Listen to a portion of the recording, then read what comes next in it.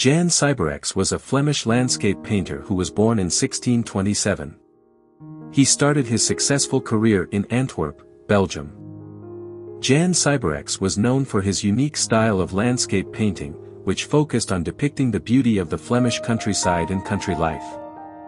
Later in his life, Siberechts emigrated to England, where he continued to paint landscapes that retained their Flemish character while representing universal themes. He also created hunting scenes for his English patrons.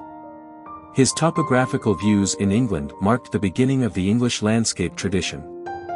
Jan Siberechts, born in Antwerp, trained as a painter under his father, also named Jan Siberechts.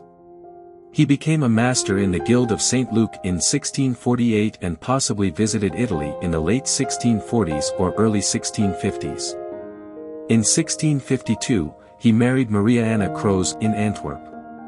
Siberechts developed his own unique style of landscape painting, which caught the attention of George Villiers, the second Duke of Buckingham, during his visit to Antwerp in 1670.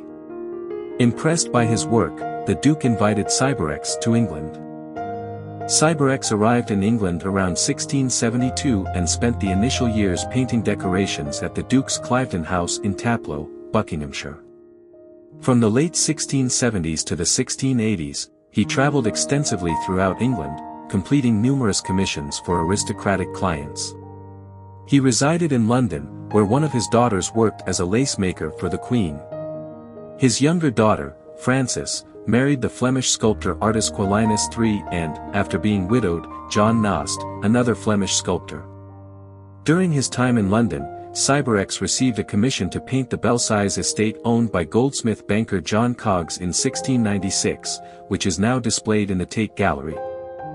Jan Siberechts continued to create art despite the challenges posed by his personal life and the historical events of his time. He passed away in London, leaving behind a legacy as a skilled landscape painter.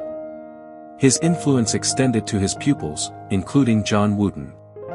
Siberechts' unique style and ability to capture the beauty of nature in his landscapes left a lasting impact on the art world. In conclusion, Jan Siberechts, a Flemish landscape painter born in 1627, left a lasting impact on the art world with his unique style and ability to capture the beauty of nature.